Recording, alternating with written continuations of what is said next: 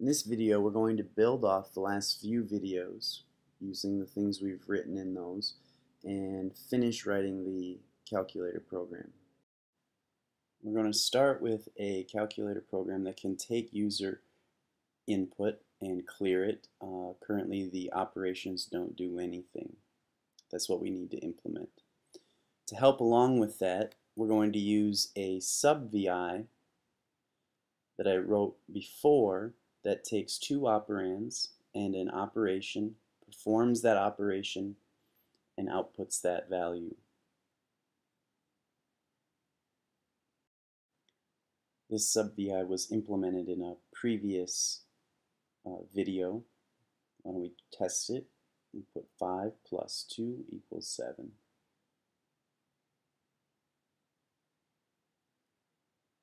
(15 times 4 comes out as 60, so it's working. Let's go back to the calculator program.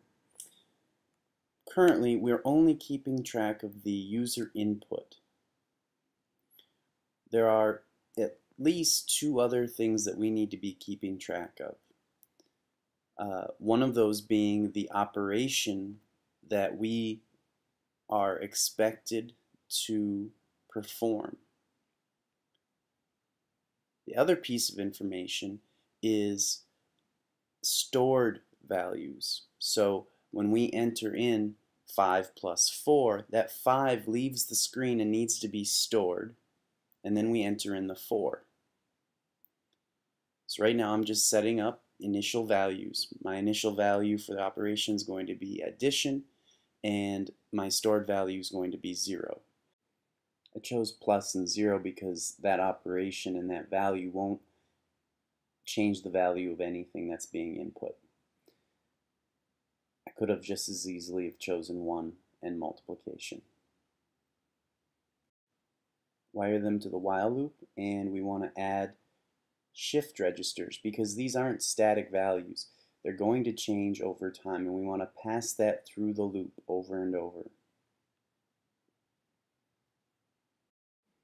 Alright, now that we're ready for that, let's go into the event structure to the operations event. And from the functions palette, select a VI. We don't want to use one of the built-in VIs. We want to use that sub-VI that we created called perform operation. This will take the two operands, the one that's stored and the one displayed, and the previously selected operation and perform it. The stored value is operand 1, and the number that's currently being displayed will be operand 2. And remember, that's a string, so we need to convert that string to a number, and we want to use fractional string to number VI.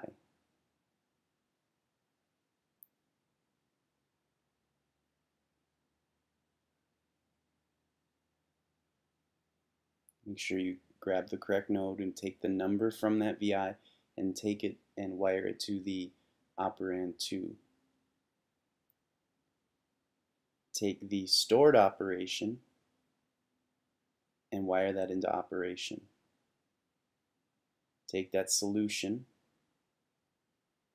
and we're going to wire it to the stored value. Now you might be getting a little confused, wondering why we're not using the operation that was selected.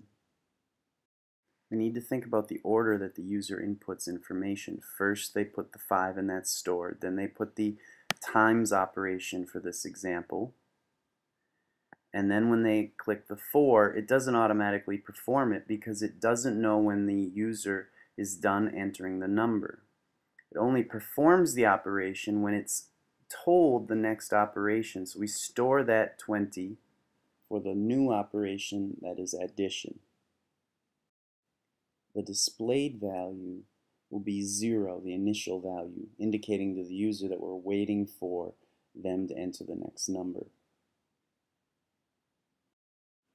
Next, we need to retrieve the operation that was just selected so that we can store it so it can be performed later on.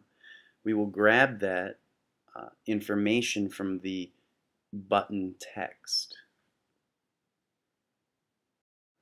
Use that button text property node, wire it to the control reference, and then pass that to the shift register for the operation on the right. That will update it for the next iteration of the loop.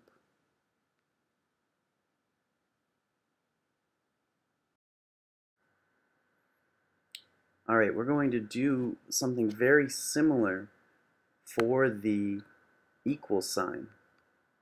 We want to perform the operation, but instead of storing the answer, we want to display the answer because the user is finished putting in numbers and operations. That's what they're telling us with the equal sign.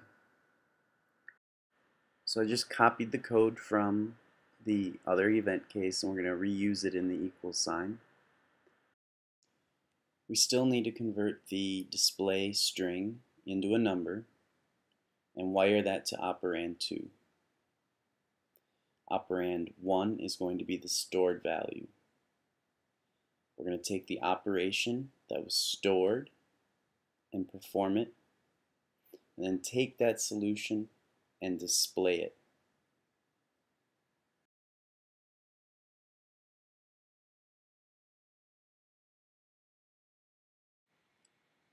Okay, so we'll go to the string palette because we want to display this number as a string in the display. So we need to convert it using a number to fraction string VI.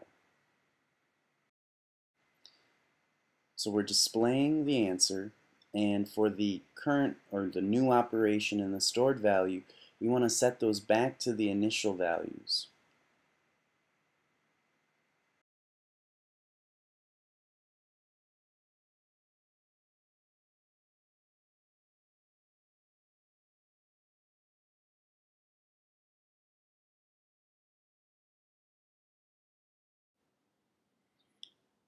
Well, we're pretty much done. We need to go through the other event cases and make sure that we're passing the correct information. So in the clear, we want to set it back to the initial values. Timeout doesn't really matter. We'll just pass anything. And then through these other ones, we want to make sure that we're passing through the stored value and the operation. Looks like we're finished. Let's test it out. 4 times 2 is 8. You see that's correct. Taking that 8 minus 4 is 4. Clearing 2 plus 2 plus 2 equals 6. So we can see it's working pretty well.